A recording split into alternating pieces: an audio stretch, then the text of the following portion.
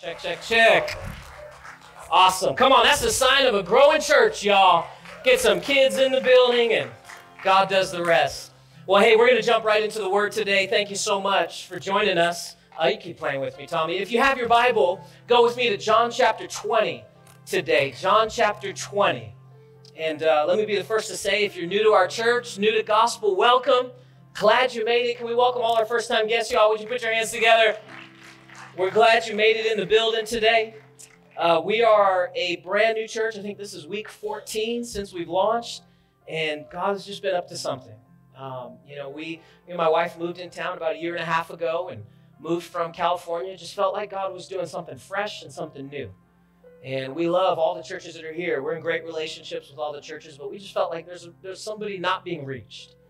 And our church has just been trying to make the gospel deep enough to change your life, but simple enough for you to understand and actually apply to your life. And so we're glad you took some time to join us today. We love the Bible here. You're going to find out right away I'm a Jesus guy. Jesus has saved my soul. He's everything to me. And so I might get a little passionate when I talk about him. But I just think if something's so good, how can you be quiet about it? Hello. If something is really like it's changed your life, why be silent? And so we believe that church is not a list of things to do and not do. Someone say amen. Church is about a person and encountering what he's done for us. And when I see Jesus for what he did, then it makes me want to live for him. Too often we're trying to force people to live for Jesus when they never even get a chance to see him. So at our church, we believe in showing you Jesus. We believe in encountering the true gospel and then allowing God to do the rest in your life. So we're excited. John chapter 20, we're going to start in verse number 19 today.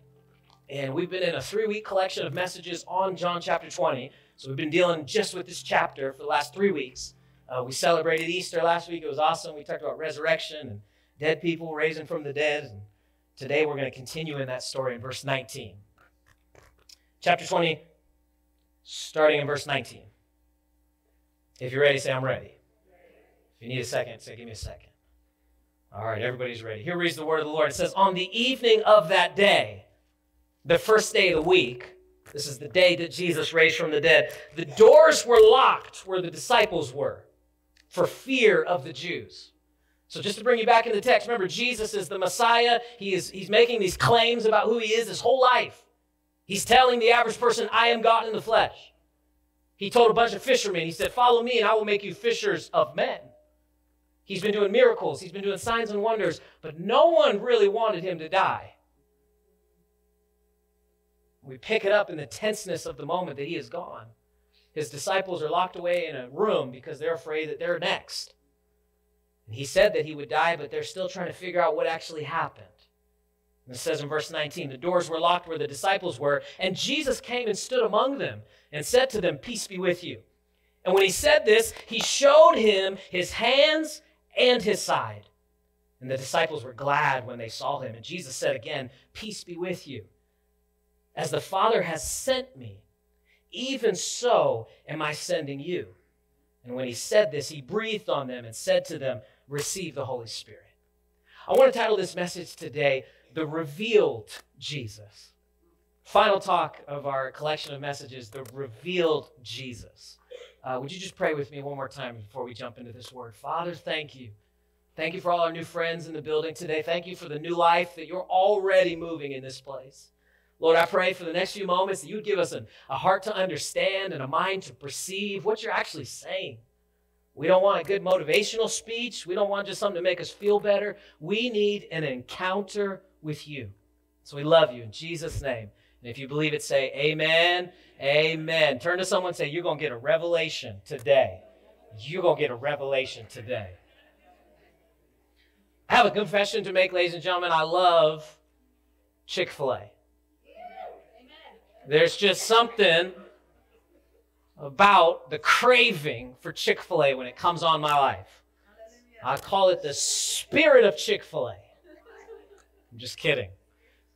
But there was this day where Andy and I were hanging out one day, and I just had this craving for Chick-fil-A. Just had this thing in me that's like, we got to go get some Chick-fil-A. And you know that when you have a craving, there's something about just dropping what you're doing, getting in the car and going. So we just dropped it all, jumped in the car, put the baby in the car, drive up to Chick-fil-A and just go and just satisfy that craving. For some of you, it might be some other food. It might be some other taste or something that you just have that feeling and you're like, I have to satisfy this craving. Can I tell you that God has a craving too? The Bible says in John chapter 4 that God is looking for worshipers. It says he's searching for people that will worship him in spirit and in truth. When I first met Jesus, I never really saw that as something he was interested in. I thought that church was all about what I could do for him. But then I started to recognize that God actually wanted to do something in me and then through me. And Christianity becomes boring when you just let God do something to you, but it never goes through you. Christianity becomes a bless me club and a museum of spiritual achievements when it's just about what he does to me, but it's not about what he does through me. I'm preaching already. Sometimes we get so focused on what he's doing in us that we forget he wants to do something in us for something else. People getting baptized today, 15 people that made that decision, they are washing away the old life, and then they are coming up in a new life and saying, I'm ready for what's next. When I first encountered Jesus, I was searching for something. You ever been searching for something? Searching for meaning, searching for love, searching for acceptance, searching for understanding, searching for someone to just accept you and just love you. You ever been on a search before? What I noticed when I first encountered Jesus is I met him, encountered the true gospel, heard about the goodness of God, and all of a sudden the search was over. I had found what my soul was always looking for. But just because the search was over doesn't mean that the pursuit was over. Because when we get saved, the search ends. We find meaning again. But when we pursue God, that's when we find purpose. That's when our life makes sense. That's when we're not just claiming to be Christians on Facebook, but we're seeing the Spirit of God move in our life. We're seeing ourselves actually react differently than maybe we would have a year ago. You ever been there before? Where you're like, man, last year if you would have said that to me, Jesus, forget the Bible. I'll be using some other words. And now we're seeing people's lives change where they're like, no, this is working. In John chapter 20, we read last week about Jesus raising from the dead and Mary walking right by him in the garden. And you remember this? She thought that he was a gardener. And she's like, just tell me where Jesus is. And he's like, hello. And a lot of times we get caught up in missing out what we need because it's right in front of us. And so let me give you some context about John 20, and then we'll dive in a little bit deeper. This is what we know so far about the story. Jesus has died. He dies, he is crucified, and we have not seen him. Okay, earlier we know that he is no longer in the tomb. We see him encounter Mary, but you got to remember the disciples have not seen him. Secondly, Jesus has been seen by Mary of Magdala. And Mary of Magdala is probably the proper terminology. Mary of Magdala is the first person to encounter the risen Lord. And we love that. We think that's incredible, that God would share his resurrection story with a woman, first of all, but one that has probably not lived the best life up until her point. And then thirdly, we know that Jesus is now revealing himself to the disciples. As we continue in the story, we're going to see Jesus start popping up, resurrected Jesus, and encountering the people that he once did life with. The Bible says the disciples are locked away in a room for fear of the Jews. That's what the text tells us. The Bible literally says that they were afraid that the Jews were coming for them next. And let's be honest, that's how it ought to feel. If you have allegiance to Jesus in good times, you ought to have allegiance to Jesus in bad times too. So the disciples are locked away, and it says that Jesus appears among them. So when I get to heaven, I want to talk to Peter, and I want to talk to Thomas. I want to know, what was this moment like? Because we don't see the door opening. We see him just appearing. He just walks through the walls. I don't know, he's God. You know what I mean? Above my pay grade and not. But it shows you something, that even when you try to keep God out, he has a way of still getting in. You ever felt like you tried to shut the door on God before? I'm never going to another church again in my life. I'm never going to trust somebody again. After that, I'm not going to do it. And still, God appears to you and has these ways of drawing you closer to who he is. The text says that Jesus reveals himself. Someone say reveal. It's revelation is important in any Christian's life. When something is revealed, it means that it has always been there. This iPad has always been here, but until you actually see it, it's not a revelation. Are you with me? Can't see the iPad now? Now it's a revelation. There are same things in your life that God wants to reveal to you. But sometimes he wants to know, how far are you willing to come until I reveal it? Revelation is transformational by nature. Some people say epiphany. I had an epiphany. It's deeper than an epiphany. It's something in your spirit that says, I see it now. It makes sense now why I went through that. It makes sense now why I'm in this stage right here, right now. Revelation kind of opens our eyes to what God's actually doing. Now, let me just be a pastor here for a second. God will not reveal something to you that is out of alignment with the Bible. God is not going to reveal something to you that he already hasn't said in Scripture. So when I was a youth pastor, I used to hear this all the time. Pastor Billy, how you doing? What's going on, man? How's your life? You doing well? Yeah, me and my girlfriend, we moved in together and, things are going great. And I'm like, okay, don't worry. God told me it's okay. Okay. Based on what Scripture? Because if we're going to be Christians that actually live the full life, we got to recognize the Bible's made things clear. God's not going to speak something he hasn't already spoken. Am I helping anybody here? Because I get a lot of people today that want a relationship with God, but only want to hear him say the things that they want to hear. We believe in sola scriptura, which means it's only on Scripture that we find true faith. But we also believe in tota scriptura, which means we believe all of the Scriptures. So you can't cherry pick and say, I like what Jesus said about marriage, but I don't like what he said about sin. So I'm just going to take that out and only believe this part. And so as Christians, we're constantly going deeper to try to understand a revelation of who he is. Revelation is what gets me up in the morning. The reason why I'm excited to pray and read my Bible or declare the promises of God over our people at Gospel is because I know that as I call on his name, he's revealing something. That's why worship, you ought to never be late for worship. You ought to never stay quiet during worship, because when we sing to God, we're telling him who he is because we want him to reveal something. And I've just learned this. There's a New Age movement that says, well, God is who you are. So if you discover who you are, you'll discover who God is. Just flip that the other way. Discover who God is, and then you'll discover who you are. Discover what he says, how he formed us, how he made us, and then you'll discover who you are. But we will find empty and vain identities when we try to concoct God the way we want him to be. That's an idol. That's not a God. If you're following a Jesus that never disagrees with you, you might not be following the real Jesus. Hello, I talked to him today, and I'm like, whoa, am I off here, Lord? And I felt like, the Lord reminded me, like, yeah, you can still be wrong. Doesn't matter how long you've been following me. It's not about how long you follow me. It's how moldable and willing you are to grow. And so you can be a Christian in this room for 50 years or 5 minutes. It's all about your willingness to be closer to who he is. To have a revelation of who he is. Revelation is deeper than we think. Can I show you scripture on this? Matthew chapter 16. Let's go there real quick. This is an interesting passage of scripture because Jesus is hanging out in Caesarea Philippi, is what the Bible tells us. And don't worry, I did the background research on Caesarea Philippi. This would have been an area where people would worship their other idols. People would come down to where this conversation we're about to read is happening, and they would sacrifice to their gods and their idols right in this area. And so one day Jesus is walking by with his disciples, and he sees everyone else doing this stuff, and he goes, who do men say that I am? Because I see other people worshiping other gods, but what are they saying about me? And some of the disciples go, well, some people think you're like Jeremiah. Some people think like you're a prophet from years ago. And he goes, okay, so who do you say I am? Because if they're confused out there, we must be confused in here.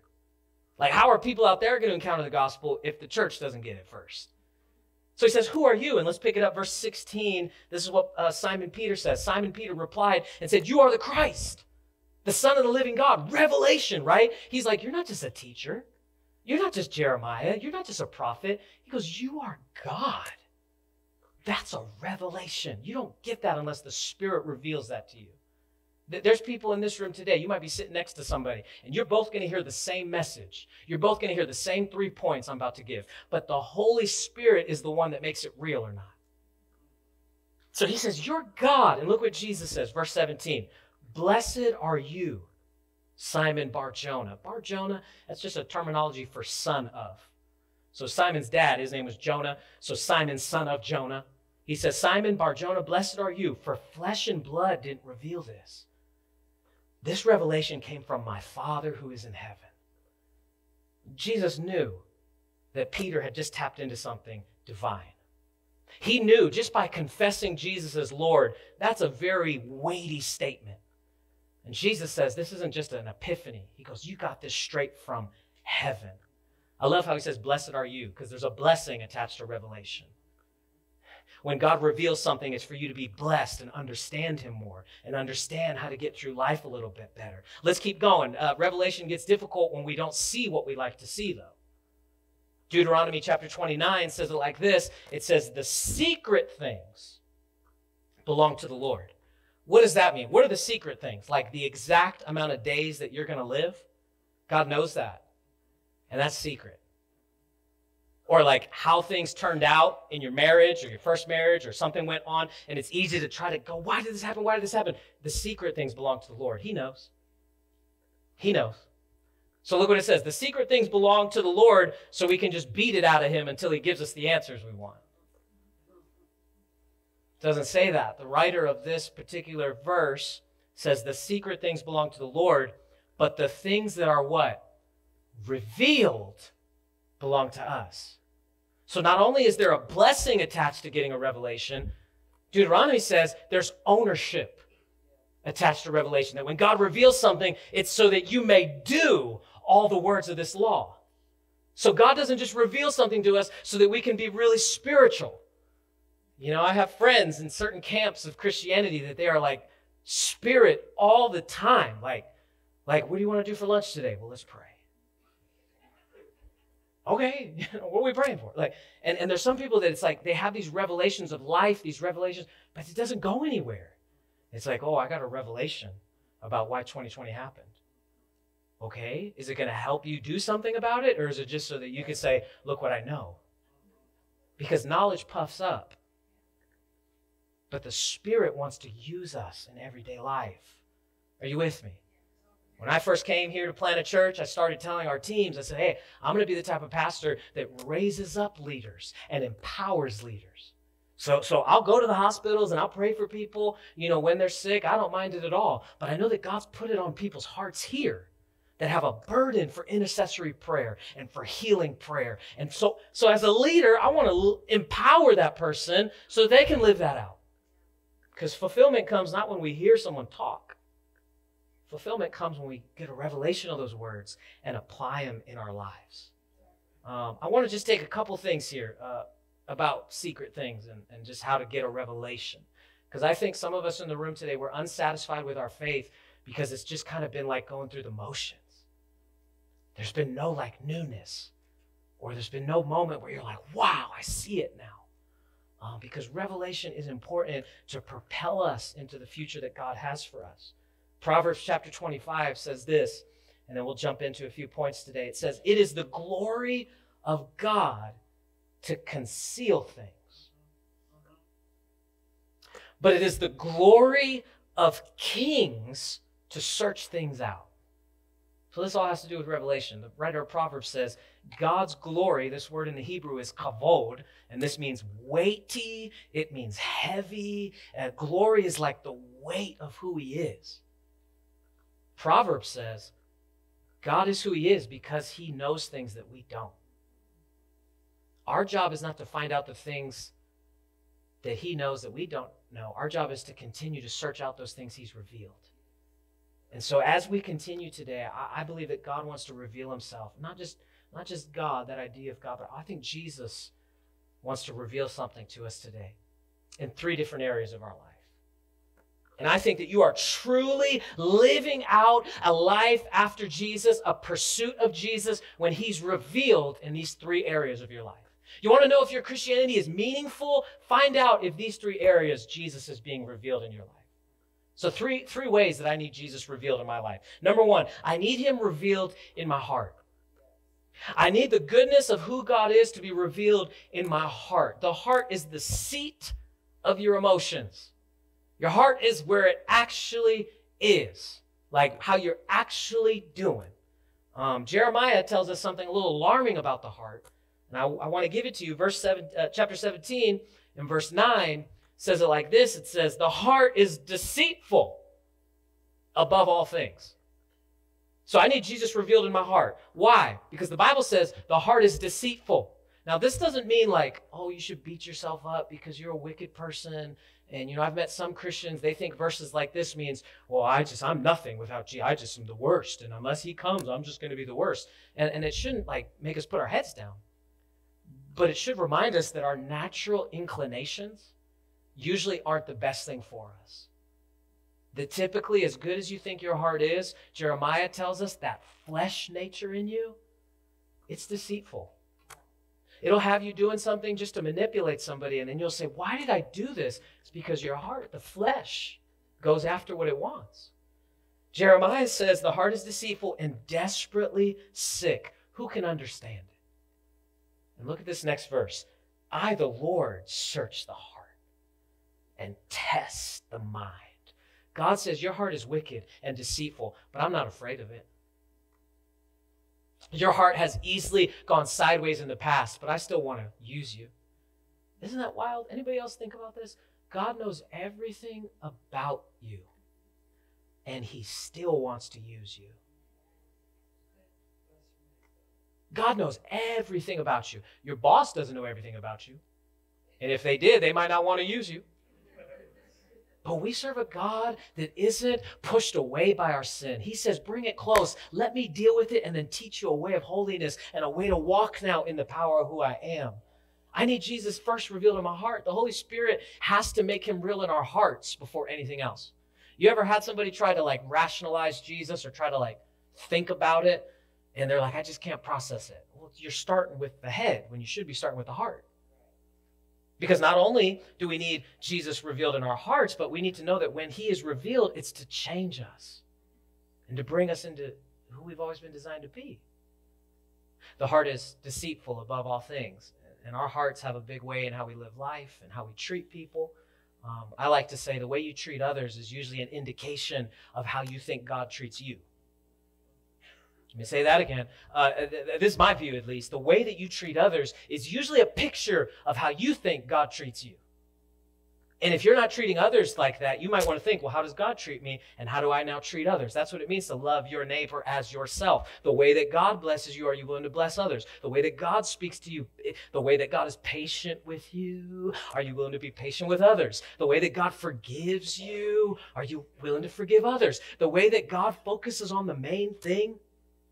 Like, we need to judge people not by what they do, but by what they've been through. I don't want to judge somebody's words. I want to see the pain and understand they went through something that made these words. And we can work backwards from that. Deuteronomy 30, let me give you one more here. It says, the Lord your God will change your heart and the hearts of all your descendants so that you will love him with all your heart, your soul, and that you may live. Change is a part of following Jesus. If there is not change in our life, then we might need to adjust things in our life.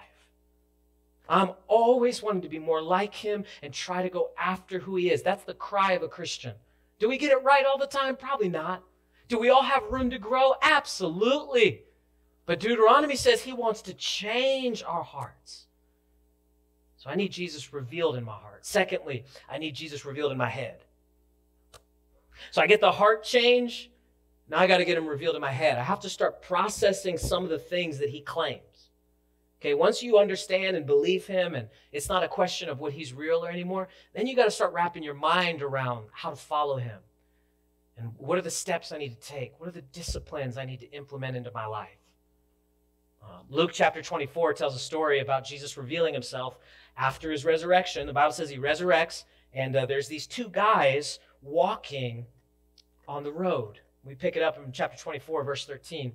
And it says, that very day, two of them were going to a village named Emmaus, about 7 miles from Jerusalem. And they were talking with each other about all these things that had happened. They were talking about the resurrection, not the resurrection. They were talking about the crucifixion. They were talking about, did you hear this guy, Jesus? He claimed to be the Messiah. He died. He said he was going to raise. Now everybody's worried. No one knows what's going on. Verse 15 says, while they were talking and discussing, Jesus himself drew near and walked with them, but their eyes were kept from recognizing him. So these two guys are walking, and they're talking about what happened, and Jesus just shows up, starts walking with them. And he's asking them questions. What are you guys talking about? And They said, oh, are you the only one in Jerusalem that hasn't heard? Jesus, the claimed Messiah, he died and he hasn't resurrected. Now everyone's worried and they don't see that Jesus is walking with them. Who am I speaking to today? Have you noticed that Jesus is walking with you? Because sometimes we're so focused on the emotion of the moment. He died, he didn't resurrect. We don't see that he's actually right with us. It says he was walking with them and eventually he reveals himself. Verse 27, it says, and beginning with Moses and all the prophets, he interpreted to them in all the scriptures concerning himself. So he's walking with them and they go, wait, you're different. In the Bible, this is all it says, that he took Moses, he took all the Old Testament, and he showed them in all the places, the Old Testament, where he was prophesied he would come. What is he doing? He's trying to wrap their heads around this. Hey guys, I'm the same guy Isaiah talked about 700 years ago. I'm the same guy that John the Baptist talked about just a few years ago when he came baptizing. Let me get you to recognize this. I am the Savior. I'm the one that's come. Wrap your head around it. Are you always going to? No, it's beyond our comprehension. But I need Jesus revealed in the way I think just as much as I need him revealed in the way I feel. You with me? You want to change your life? Start changing your thoughts. You want to change your thoughts? Get something healthy to attach them to. That could be a diagram right there. You know what I mean? Like, that's the reality, friends. We need to get our heads on the right thing. I've had to cut things out of my life. All my social media apps, they got like 10-minute timers. Because if I just spend too much time looking at everybody else's life, I don't focus on my own. If I celebrate everybody else and forget about the people in my own house that I haven't celebrated. So we just have to put things in the right perspective. We need Jesus revealed in our head. We need our thoughts to be like his. But not only should he be in our heart and in our head, but lastly, as I close, number 3, we need Jesus revealed in our hands. So I need him in my heart. I need him in my head. I need to align my thoughts with him. But now I need him revealed in the way I use my hands. So just to recap, I need him in my heart. I need him to change me from the inside out. And I need him to change my thoughts, my habits, the things that I think are actually helping me. I need to maybe change my thought on that. But all that is nothing unless he's being revealed in what I do in my life. Let me give you a couple other scriptures here and just remind you that the truth of God's word is what empowers us to live for Jesus. That the Bible is not a historical document that we should memorize and know. It's something that it's a playbook. It's something we can utilize right here, right now. There are promises that God has spoken over your life. You know, the Bible is full of about 7,000 promises. Promises that the eternal God has made about you and about me. Promises that he promises to be with us wherever we go. Promises that he promises to be close when everyone else is running away. We need him revealed in our hearts. Let's go to John chapter 21. And I want to encourage everyone watching online to be prepared for this moment as well. John chapter 21 is after John chapter 20. So make sure you're still here. And Jesus reveals himself to the disciples. We just read about it in the locked room. He has an encounter with Thomas. And I don't have time to go into Thomas, but Thomas was doubting Jesus. And he says, unless I can stick my finger in his scars, I will not believe. So when Jesus shows up, naturally he comes up. In the text we read it earlier, it says he showed him his hands and he shows his side. Because after he would have died, the Roman soldier would have pierced his side. You remember this? And water and blood comes out. It's the picture of the new covenant. It's water, salvation. The blood that pays for that. There's this awesome moment. And so he shows his scars to validate who he is. Never be afraid to show someone your scars. Never be afraid to show somebody what you went through. Because we are more connected by our pain than we are by our successes. And I think success is awesome, and we're going to celebrate when people are successful. But don't tell me we all connect during success, because some of us don't have it. What we do connect through is our pain. Jesus says, here's my scars. This is who I am. And then we go into John chapter 21. The disciples go fishing. And we pick it up in verse 4. Just as day was breaking, Jesus stood on the shore, yet the disciples did not know it was Jesus. Are you seeing a pattern here? He has not been revealed all at once. He's going around revealing himself piece by piece to people. It says they didn't know it was him. And Jesus said to them, children, I love that, children. He's not addressing their age. He's addressing their actions. They're going back to fishing. You spent 3.5 years with Jesus. He empowered you with his Spirit. He breathed the Holy Ghost on you. You know exactly what you need to do. Go baptize people and teach them to be discipled. And you want to go back and go fishing. What a conundrum. You ever been there before? God's calling you forward and you keep going backwards. So it makes sense they didn't catch any fish. It says he's standing at the shore. Verse 5, Jesus said to them, children, do you have any fish? And they said, no. He said, cast your net on the right side of the boat, and you'll be able to find some. So they cast it, and now they were not able to haul it in because of the quantity of the fish. They had the right supplies. Their hands were doing the right things, just in the wrong place. They were throwing their nets. They were utilizing their lives, trying to bring fish, but it was just on the wrong side of the boat. What's the principle? God has given each of us gifts to use for his glory.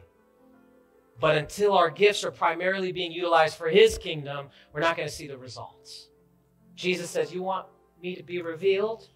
Take that same gift you have and start using it on the other side of life. Stop building up your own kingdom. Start using it to build others. Stop just trying to keep and start giving. Stop saying, me, and start focusing on others. Jesus says, do the same thing, just do it on the other side. What I've noticed about God is what Hudson Taylor says. God's work done in God's way will never lack God's supply. That as long as we are asking Jesus to be revealed through our hands and we are doing it his way, we're never going to lack the resources. We're never going to lack the people. We're never going to lack the momentum. I just got that kind of faith. I believe that God has done so much in the short time our church has started, but you best believe that I believe he's going to supply even more. I believe we haven't even seen the fullness of what he wants to do in Chautauqua County.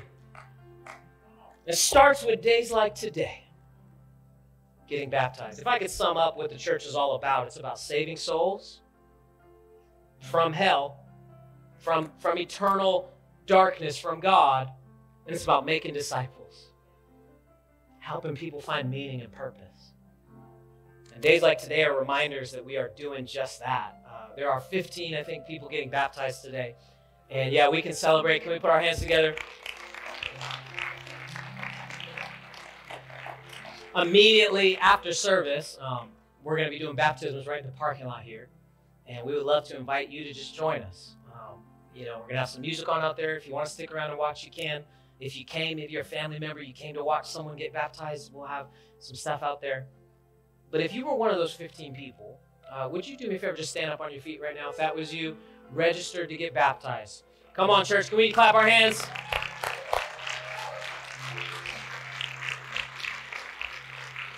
This is awesome. This is awesome. We love you guys. We celebrate this decision. I'm going to ask you to come forward down to the altar if you don't mind. I just want to pray with you. Yep, grab your stuff if you want. Grab everything because we're gonna send you to get changed right after this. Yep, just come right up here. Spread across if you can. This is a sacred moment, y'all. Baptism is a day that we celebrate. These individuals have professed faith in Jesus privately, but today, in front of everyone, they're going to go underneath those waters and publicly tell the world, I am committing to following Jesus. We get baptized, yeah, come on. We get baptized for a couple reasons. We get baptized because Jesus told us to. Jesus himself was baptized. We get baptized as a picture of our new life in Christ. So when we go underneath the waters, it's a picture of leaving everything else behind and coming up and saying, I am new today in Christ Jesus. And we do it to commit to following him from this moment on. And so we as a church, it's the same as it was with Chase earlier. We're going to surround you. We want to be here for you. You're not just doing this on emotions, but you're doing this because this is an important step in your relationship with God. And we want to honor that. Would you stand with me, church, as we get ready to pray for them?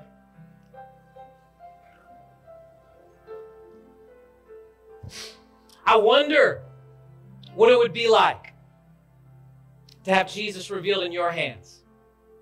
I can speak for these people at the altar. Today's a decision where they say, I want God to be visibly seen in my life. And I want to pray with them and bless them. But they're making decisions today because they've accepted Jesus as their Lord and Savior. And I wonder if there's a few maybe here today that didn't come prepared to be baptized, but you would say, you know what, I just have this sense in me that I'm supposed to do this. Baptism is not an emotional thing. Don't just say, I need a better day, so I'm going to get baptized. Baptism is not like, well, you know, my last church didn't do it, so I'm going to do it now. Like, baptism is something that God is revealing to you, that you need to be baptized. You need to be committed to following Jesus. Maybe you've worshiped other gods before, false gods. Today's a day to be cleansed of that and say, I'm after Jesus now. So would you close your eyes for a moment, everyone in the crowd, as we get ready to pray? If you're here today and you don't have a relationship with Jesus, or maybe you do, you feel like just something about this moment that you need to get into this tank too. If that's you, I want you to lift your hand on the count of 3. Your heart might be beating like crazy right now, might not be. Maybe you were baptized already, this isn't for you, but you know that you need to take that step today. If there's anybody that would like to do that, on the count of 3, would you lift your hand? 1, 2, 3. Anybody wants to get baptized today? Come on, right here. 1. Awesome. Would you come down and join us here at the altar? Come on, can we make some noise right now? Wow.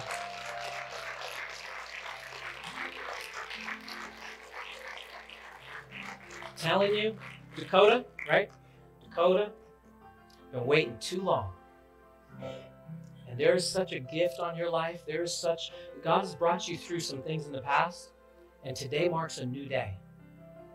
Today is the day where everything that was becomes meaningful. And it was all pushing you to who you are today. I don't mean to embarrass you, but I almost see the clouds opening now. Things are going to start getting clearer. As a mom, things are going to get clearer. As a spouse, things are going to get clearer. And we just believe you're taking the best step today. It's going to be incredible. Come on, stretch your hands, church. Father, we pray over each person taking that step today to be baptized.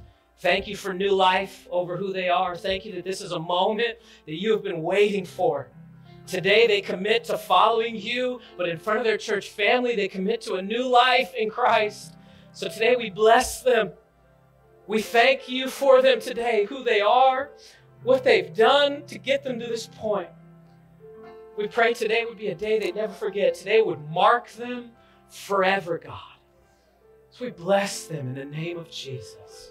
Thank you for what this moment represents.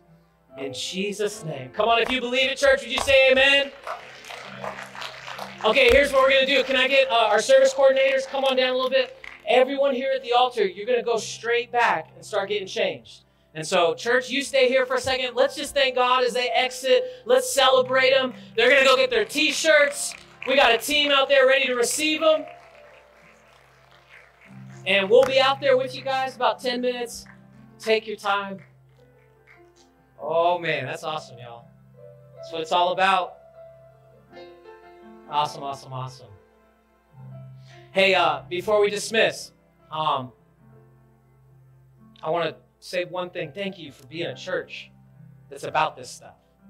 Because, we're not playing games with the devil anymore. I'm not trying to just, have a nice church where everybody's comfortable. I want people keep coming in, lost people, broken people, sick people. Let's get them healed. Let's get them baptized. Let's get them in a small group. Because in my opinion, that's what the church should be about, reaching people. And so thank you just for being a part of this place and helping us with that. Second, we are going to end with the time of giving. So on the way out, I love just to remind you, we will have an usher team. They'll be holding those black buckets with a G on it. If you'd like to give today, we just would love to give you a chance to do that. If you're new to church, no pressure. We don't think the church wants your money. We think God wants your heart. And there's something about being generous. And so today, I just want to pray for your giving. On the way out, you can leave it in the bucket. And man, just about 10 or 15 minutes, we'll be out there. We're going to be baptizing people. It's going to be incredible. But let's pray and let's dismiss. Let's thank God for a great day in His house. Amen. Father, we love you. Thank you for what you did today, from our worship, what you were doing, to the word, and now to this moment where we get to see people take this step. Let us always be a church that's about saving souls and making disciples. I thank you for anyone watching online today. I thank you that even now your Spirit's moving in where they are. And if you're watching and you need to take a step in your life, we have team members ready to help you with that. And Father, I pray for each person here that you would bless them this week. Keep them above and not beneath.